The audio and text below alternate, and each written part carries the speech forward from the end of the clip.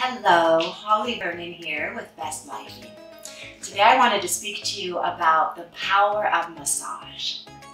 I have put together a massage that has 3 techniques. I use Feldenkrais method, which is a somatic practice which trains the body, or invites the body, I should say, to learn different ways how to move after a trauma, or the steady patterns that we have in our lifetime. It's always beneficial to find different ways that the body can be invited to move. The second method I use is Shatsu. Shatsu means digital pressure in Japanese.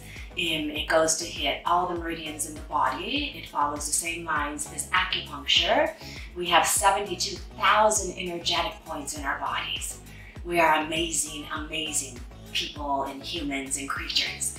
So these methods put together enhances the feeling in the body, the fluidity, and helps us be in touch with our energy. I highly recommend massage for every human. Just the contact between the practitioner and the patient or the client is so wonderful, and just opens up the possibility of unity in this world that's ever more detached. We are putting it back together again.